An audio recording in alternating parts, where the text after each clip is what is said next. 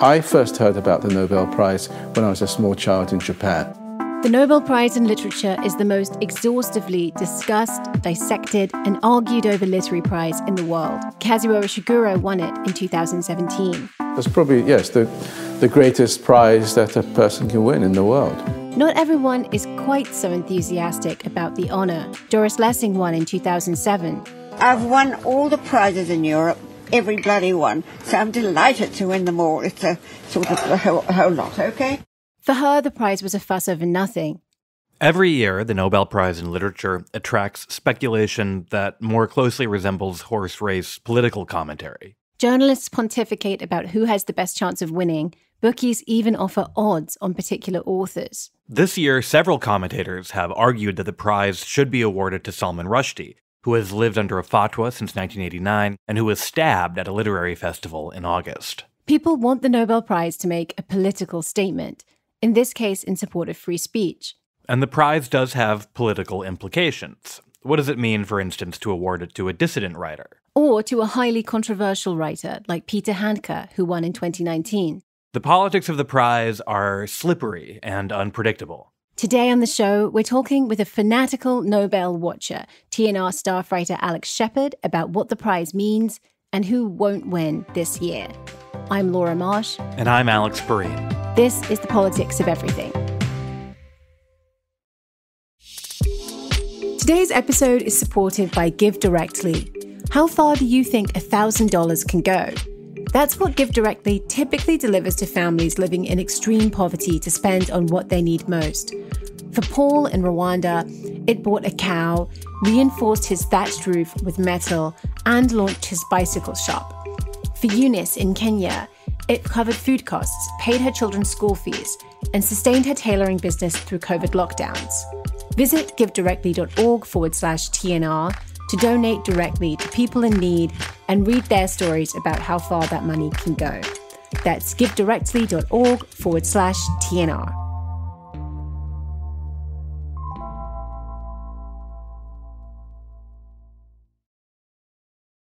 There's a certain kind of person who gets obsessed with the Nobel Prize, and Alex Shephard, a staff writer at The New Republic, who's been a guest on the show before, is one of them. Alex has a special ritual that he does every year as the date of the prize approaches. Alex, tell us about your process. What do you do to prepare for the Nobel? So every year, people bet on the Nobel Prize in Literature, and Ladbrokes, which is this kind of august British gambling institution, makes odds for who they think will win the prize. And I sort of handicap these odds. So I go through, there's usually about 50 names, although I add usually 20 or 25 names myself. Sometimes it's just people that I like. Sometimes it's people that I want to make fun of.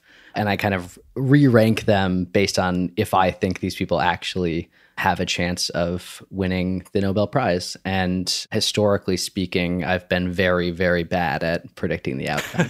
So this is a list of writers from all over the world, some of the most famous writers in the world, some you also may not have necessarily heard of if you're an English-speaking reader, and you're trying to kind of categorize them according to how likely they are to be in with a chance of winning this prize. Yeah, so it's a mix of a lot of people that you're quite familiar with, or most people are probably quite familiar with: Haruki Murakami, Joyce Carol Oates, Michel Houellebecq, Karl Ove Knausgaard, and then sort of smattering of names that might be less familiar, particularly to American readers, people like Pierre Michon, Mircea Cartarescu, who's somebody who I think has just started appearing on these lists because I put him on my stupid list of predictions. But one of the fun things about Nobel Prize speculating is that it is this kind of bizarre and slightly funhouse mirror-y survey of global literature.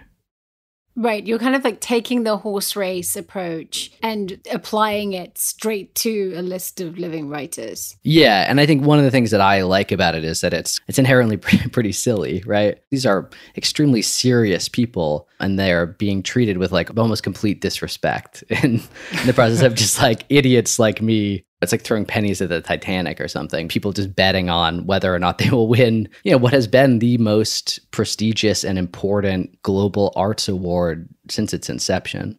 So how's your record, Alex? You've been doing this for a few years. Well, it sort of depends on how you count. I think I've gotten it sort of right twice. So I've listed two of the people who won as I thought of them as favorites to win. So there's Olga Tokarczuk, the Polish novelist of kind of a slightly magical realist fiction, and Svetlana Alexievich, the Belarusian oral historian. I got both of those. I'm sort of cheating here because I didn't say these two people are going to win. I merely said I think that they could win. There were many other names in that bucket, right? I believe that there were at least 6 other names. I also usually have a list that's like 40 names at the end. That's like who I think could win, and they're just kind of random people. None of those people have ever won, by the way. So there were 2 laureates who won that I didn't even list. And again, I usually list, I think, between 75 and 100 names. Those are Kazuo Ishiguro, one of the most famous novelists on the planet, and Abulrazak Gurna, who is charitably not one of the most famous novelists on the planet. I think no one had heard of him before he won last year. So Gurna, I can be forgiven for. Ishiguro is kind of a bad miss. But nobody was betting on him, so I wasn't alone. And then the worst one was that for 2 years, 2015 and 2016, the first 2 years I did it, I explicitly said that Bob Dylan not only would not win the prize, but that I would eat my vinyl record of Blood on the Tracks if he did win it. And he won in 2016. Why do people care about the prize so much? Like you mentioned, it's very prestigious, it's very august. It's just a prize, and there are lots of other prizes. Why is this one so important? Well, it's sort of like the first prize. I mean, obviously, like, people have been winning literary prizes forever. Like, if you were living in Athens in 2000 BC and you wrote a poem about Zeus being horny or something, you probably got like a laurel or whatever. But the modern prize doesn't really start until 1901, when Alfred Nobel uses his dynamite money to start the Nobel Prize in Literature. And I think this was part of this like sort of larger vogue at the time. It's like what eventually leads to the creation of the United Nations, even, of trying to find some sort of like global governance system. And for this prize, it was specifically the first prize to sort of look at the entire swath of global literature. And it kind of oddly presages a lot of domestic prizes. So like the Pulitzer Prize, for instance, it starts in America in 1918 as like a reaction to the Nobel Prize. The National Book Award starts as a reaction to the Pulitzer Prize, failing to award William Faulkner before the Nobel, which is seen as this like great national embarrassment. So part of it is just the longer a prize has been given out, the more prestige accrues to it, because you can point to it and say, well, this is the prize that W.B. Yeats has won, and T.S. Eliot, and William Faulkner, and you can list all this stuff. But is there also a more immediate kind of like economic benefit attached to this prize? Like there's a lot of prize money, but also if you have a little display of your books at the front of Barnes & Noble and it says, winner of whatever year Nobel Prize, like I would imagine that can have a real influence on sales. So yes and no. I mean, I think I haven't looked at Gurna's sales numbers, but you know, a lot of the recent laureates who aren't kind of bigger names have not seen those kind of jumps. So you didn't really see this with Gurna. I mean, Gurna was not a name, but Abulrazak Gurna is most famous as a literary critic. Well, it was also hard for him to make that jump in sales, right? Because when he won the prize, almost none of his books were in print in the US. So you couldn't have that effect of someone sees the news, they hear about Abulrazak Gurna, and they say, oh, I could buy this for my daughter who likes reading, which is sort of the sales mechanism that these prizes tend to generate. If your books just aren't out there, then you can't benefit from that effect. Yeah, I mean, I think what they do create, though, is this kind of canonization effect. So whether that happens with Gurna is sort of yet to be seen. There are other recent laureates like J.M.G. Leclisio or even Mo Yan, the Chinese satirical novelist, who maybe haven't made that jump. But Patrick Modiano, whose books were kind of circulating, but they weren't particularly well known, you know, he gets basically a big, you know, NYRB classics like retread. Now, he's not selling, 100,000 copies of any of these books or anything, but I think the canonization effect is pretty clear. Alice Munro is like, or even Mario Vargas Llosa are like great recent examples of authors who were already basically at this kind of summit. And again, here you can also start to see how the Swedish Academy kind of works, right? Is that I think they do have a list of big names that they want to honor. And then they kind of mix it in and out with much smaller names. So we've had a kind of the last 2 Nobel laureates, Louise Glück and Abulrazak Gurna, are both, they're not huge names. So compared to somebody like Ishiguro. My brief kind of summary of the theory of the effects of the prize is if you're in this sweet spot of being like pretty well respected, a lot of your books are in print, it can just push you into a kind of canonical zone where you might start popping up more on kind of the to-read lists of casual readers, right? If you're more obscure, you kind of maybe never make that jump. And then if you're super popular like Ishiguro, I would be curious if that's really had any effect on his sales. Like, how do you become more widely read than Kazuo Ishiguro was? Like, his books were already on sale in supermarkets in Europe. And then there's a kind of writer like someone like Philip Roth, who also was in, before he died, was in this category of like, you couldn't be more widely read as a living writer. And he really felt that he needed to have the Nobel Prize to kind of put the final stamp of genius on him. And it was like a yearly obsession that he would be like waiting for the phone call from Sweden and then like devastatingly crushed when the announcement came out every year and it wasn't him. And there was like a specific bench that he would sit on in Manhattan near his house and like sit there and like process his disappointment every year. So there is this kind of like weirdly like stratospherically famous writer who feels like they just need this. Like this is just the last thing to get that puts you up there with Eliot and Faulkner and all the geniuses. Yeah, I mean, Roth is sort of an interesting case too, because I think that you also get the sense that, you know, a lot of literary legacies are it's a fickle, you know, they're fickle, right? So, you know, Roth, who is huge, you know, I think has also seen his reputation decline. And I feel like that, you know, if your legacy is not so secure, it becomes much more important. And yet, you know, there's also, you can make this huge list of people who haven't won the prize, right? So James Joyce didn't win the prize. Proust didn't win the prize. Tolstoy didn't win the prize. Virginia Woolf didn't win it. Chekhov, Kafka, Rilke, Nabokov. Yeah, Brecht, Borges, Lorca, James Baldwin, right? Right. Like there is an illustrious tradition of Nobel snubs. Yeah. And actually, this is something I wanted to ask you about. Like, when does it become a Nobel snub? Because like, I'm not going to win the Nobel Prize. Alex isn't going to win the Nobel Prize.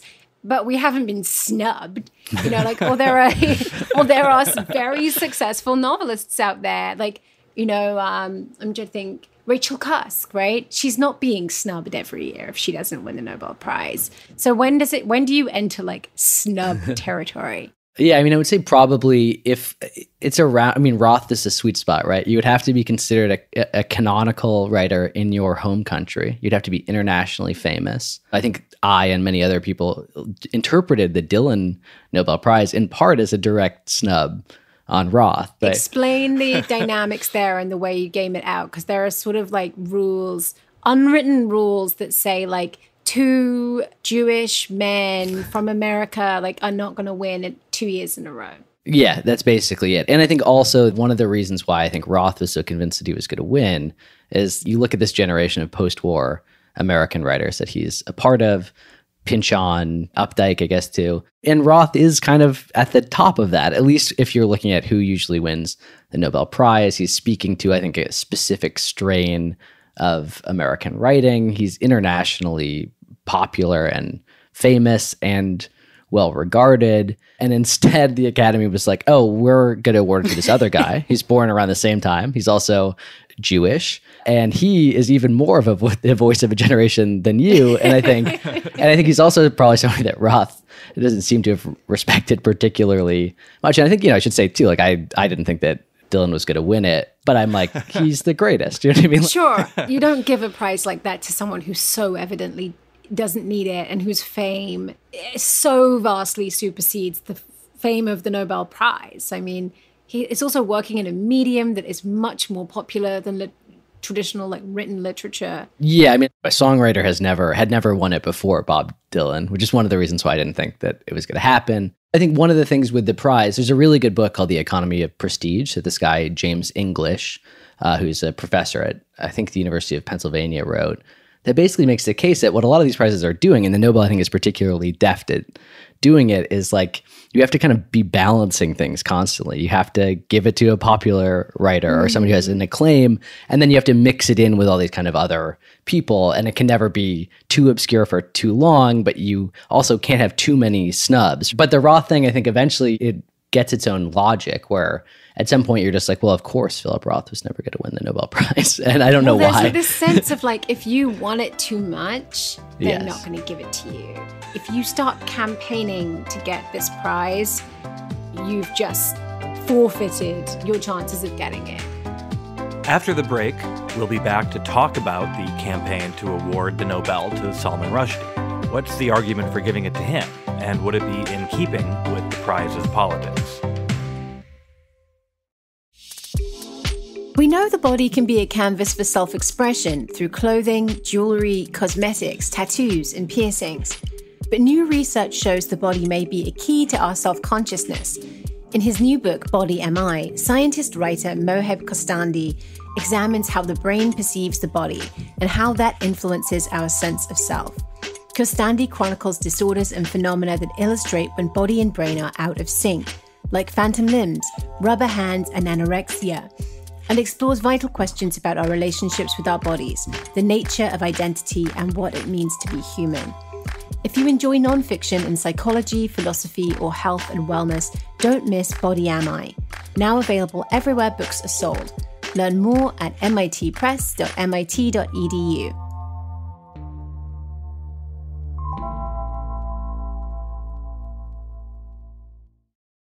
No one will blame you for feeling like it's a pretty shaky time for America.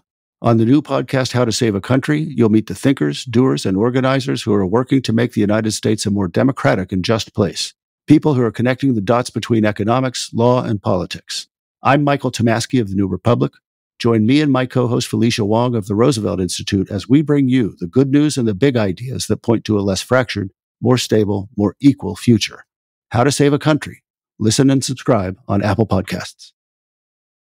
So one of the reasons that we wanted to do the episode this year was because there's been this kind of campaign to get Salman Rushdie the Nobel Prize this year.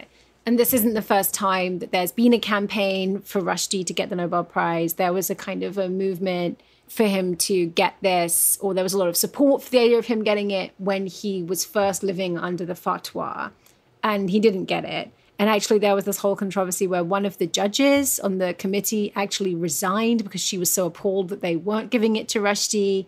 And then that all kind of ebbed away. And then he emerged from hiding, started to live a more normal life. And then this summer, he was obviously the victim of an incredibly shocking, violent attack, has been recovering in hospital for the last couple of months. During that time, both Bernard-Henri Lévy and David Remnick have published pieces floating the idea that he should be awarded the Nobel Prize and that it would be a really strong statement of support for freedom of expression to give it to him.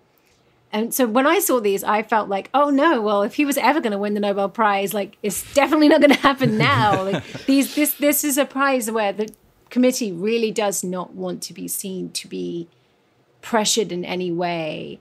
And I think it raises a question of what the prize is.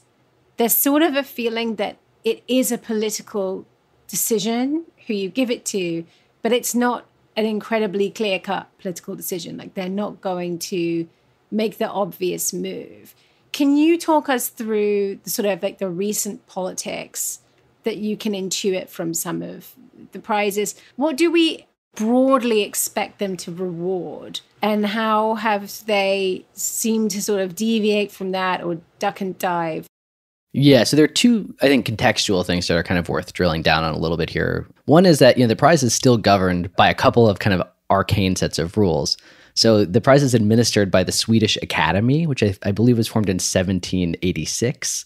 They serve lifetime terms. They have their own internal guidelines, and those guidelines for the prize were created as part of this bequest by Alfred Nobel. And part of that bequest also insists that the works should be written for the greatest benefit of mankind and, quote, in an idealistic direction. It's quite a broad remit. Yes, and the Academy has followed this, I think, quite famously. In the 1920s, it followed it a little more closely, kind of awarding these kind of epic novels of bootstrapping or whatever people were writing about back then. And, it ignores it when it feels like it. But one of the other things that's happened is the prize was canceled in 2018 as part of this like pretty massive Me Too scandal. in which basically the husband of one of the people on the Academy was accused by 18 women of sexual assault. There was this wave of resignations, but there was also a power struggle within the Academy. So you saw this kind of new direction of the prize, the awarding of really Alexievich, Dylan, and Ishiguro all being part of a kind of slightly more expansive interpretation of literature itself. And I think what happened within the Academy, based on reporting and some conversations with people that I talked to in Sweden, is that there was a kind of conservative backlash within the Academy, and the prize has since reformed in a slightly more conservative direction. So when they came back in 2019, they awarded 2 prizes. One was to Peter Hanke, who was a very controversial figure. That could be interpreted in some ways as a political statement, but what you never see is an explicit reaction in the way that Henri Levy and Remnick are asking for. Right. It just hasn't happened, ever. Well, so something I wanted to run by you is a kind of theory of why people expect the Nobel Prize to make that kind of point, which is that I think there was a period during the Cold War when the Nobel Prize, they were pretty consistently giving out prizes to dissident writers, to people who had defected from the USSR and come to live in the West. And it wasn't always that every year, but there was a high ratio of those kinds of writers winning it. I think people came to see the Nobel Prize as being a kind of reward for writers who took extraordinary risks to be able to publish their work, or who had made a real statement or stood up for freedom of expression, and the kind of Western conception of that in this big struggle of ideas of the West versus the Soviet Union. Once you have the end of the Cold War, the prize sort of like loses that rationale, but is still awarding to writers who broadly embody those values of freedom of expression. What do you think of that? Yeah, I mean, I think that the biggest reason why people have held on to that is, as you said, that there was this record, but also it's one of the only things that you can hold on to with the prize itself, is that there is this kind of consistent awarding of books by authors who had stood up for freedom of expression in some way, or had been in sort of war-torn situations, or places where they had been persecuted in some ways for their writing. And the expectation was that this would continue. For instance, there's like Adunis, who's a Syrian poet, has been like a front runner, particularly in the early 2010s, was always the sort of front runner for the prize in terms of the betting. I think a lot of it is just that we don't really know what these people talk about, right? The list of finalists isn't publicized until 50 years afterwards. It's not like the Booker Prize where we get the long list and we get the short list and then we get the winner. Yeah, we simply have no idea what is happening at any point. So what would be the argument for Rushdie to get that prize? Well, I think what you see in the Henri Levy and Remnick pieces is this argument that the prize should stand up to this assault on free speech. And I think that that's an argument that, is rooted in these debates about cancel culture, particularly in America, but I think also in Europe as well. There's a kind of implicit argument that whatever college students are doing at Oberlin right now is somehow the same or quite similar to this guy who stabbed Salman Rushdie a bunch of times at Chautauqua. And I think that is tasteless. It's also not how the Academy works, but I think it also ignores the recent history of the prize itself, which is that they did sort of give a prize on behalf of freedom of expression when they awarded Peter Hanke. They said that essentially Hanke's political views, which are, in my opinion, abhorrent, they just kind of hand-waved the whole thing. I mean, I have talked to members of the Swedish Academy, and they just said, we don't care about that. All we care about is the sort of novels themselves. I'm only being a little facetious when I say that was a prize that fought back against cancel culture. And I think it should be seen that way. And I think the fact that that's sort of ignored in those pieces is revealing. Well, the statement they're making there is that they will express whatever they want to express as a committee, right? That nothing will stop them giving the prize to who they want to give it to, which in this case is Peter Hanke. Yes. And not so much rewarding his free expression or Salman Rushdie's free expression. But it's not the Nobel Prize for bravest speech. I mean, that's what seems to be the flaw in the argument there. I mean, they're not really making a case for Rushdie on literary merit so much. Yeah, I mean, there is a case to be made there. I think it's probably a little narrower than the prize is usually awarded for. It would be built on the back of essentially 3 novels. Rushdie's, post-fatwa output has been pretty terrible for the most part. And I think that that's why you see this kind of confusing effort to turn this into the kind of PEN America award for freedom of expression, as opposed to, as Laura said, I think this award that is very self-consciously and at times in a kind of convoluted way is trying to only make this case that it's immune to these kind of outside debates. I mean, one Swedish person, I should say, fairly connected within the arts and culture scene there, explicitly said that it would be tasteless if they gave it to Rushdie. And I think that that's how members of the committee would feel as well. Right. It's more plausible to imagine them doing it in 10 years' time or 10 years ago than now. Yeah, I mean, the time to give him the award for freedom of expression was in 1990.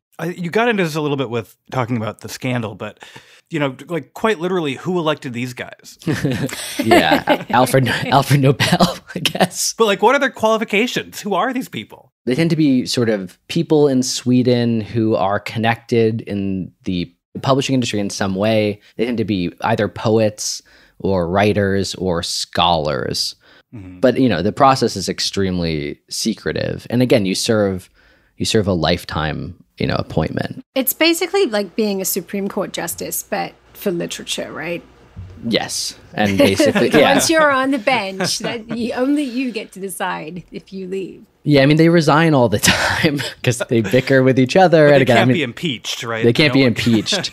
I mean, I feel like it should be more like the monarchy in that it has this kind of mystical air because it's completely opaque and no one understands it and it's probably irrational and none of the people giving out the award really deserve to be there. And that just adds to the mystique and the prestige of the prize. To me, it's more like the Hollywood Foreign Press Association. Yes. Why are these people here? Why are they in charge? I just find it to be very baffling that we've all collectively agreed they're the ones who get to decide what the best writer is. Yeah, I mean, it also creates this other kind of weird stuff where, I always talk to a bunch of sort of somewhat in the know Swedish people around this time of year. I mean, no one on the Academy itself, but you just get these kind of weird things where somebody just DM'd me and was like, that one of the guys on the committee this year really loves Knausgaard. I'm like, could it be the Knausgaard year? What are his odds this year? I think he was 20-1 the last time I checked. Well, I saw that Stephen King has odds on the Ladbrokes thing, which was baffling. I mean, What do you think's going on there? My assumption is that somebody just bet big on Stephen King. And again, you also think about this from Ladbrokes' perspective. Like, they want people to bet on... They want people to bet on it, right? It's the same. Well, it's funny because it's like all gambling. The odds are set as much by what you want the punters to do as by what you expect the Academy to do. Exactly. And so I think Murakami has become the new Bob Dylan for me, and that he's, almost always listed as a favorite. I think he's at 16-1 this year. I am as convinced that he would not win as I was convinced that Bob Dylan would not win. So take this as a grain of salt. But there's this kind of push-pull here where Murakami's status is the most, popular writer of literary fiction that makes him this sort of leading candidate for the prize. But it is the fact that he is the most popular writer of literary fiction in the world that is almost certainly why he won't win the prize. So this year, who's making it into the likely to win category? I will say three names. One is Jan Fosse, a Norwegian playwright. He would be the first dramatist to win, I think, since Pinter, maybe. Since Pinter, yeah. He also is a novelist, incredible novelist. He's extremely Scandinavian. He literally has a book called Melancholy. There is a lot of noise about a Chinese writer winning. Xu, who is this kind of amazing, uncategorizable, kind of avant-garde Chinese writer, I think would probably be my pick. And then she'll be in New York in a couple of weeks. Annie Ernaux, the French memoirist, is, I think, I would love it if she won. She's amazing. She wrote this book, The Years, which is this kind of memoir that's written in the third person. Simple Passion. If she won the Nobel Prize, I think that's a novella that everyone would read in future years. Yes. I mean, that is the single best affair book ever written, Simple Passion. I was going to ask you about her earlier, actually, because I think if they gave it to her, that would also read as a different kind of political statement, because Happening, her novel about getting an abortion before it was legal, that could be seen as a statement about Roe v. Wade being overturned and abortion access being restricted. Obviously, that's a pretty local concern to the US, but I do think that's something that the world is looking at and that the committee could plausibly choose to comment on obliquely if they decided to award it to her, even though she's a French writer. I think it would probably be similar to Dylan winning it in 2016, and that the committee would have plausible deniability about it being a political statement. But I think certainly in the US, there would be plenty of people who would read it that way. Okay, so the most important question, who is definitely not going to win the Nobel Prize? Because this is the prediction you're usually wrong about, so I think we need this on tape. Haruki Murakami, not going to win. Salman Rushdie, not going to win. Stephen King, not going to win. Joyce Carol Oates, not going to win. I can keep going. I would normally say Knausgaard, but I'm a little shook. The other name that keeps coming up in my conversations with Swedes is Michel Houellebecq, the controversial French novelist. I don't think the Academy has the stomach to do that so soon after a Hanke, but you never know. I'll say Houellebecq, not going to win. But he's the first name that's come up with in conversations with at least 3 Swedish people. Jonathan Franzen, also not going to win. Oh, yeah. Okay, that's why we had to end this. Thank you very much, Alex. Thank you.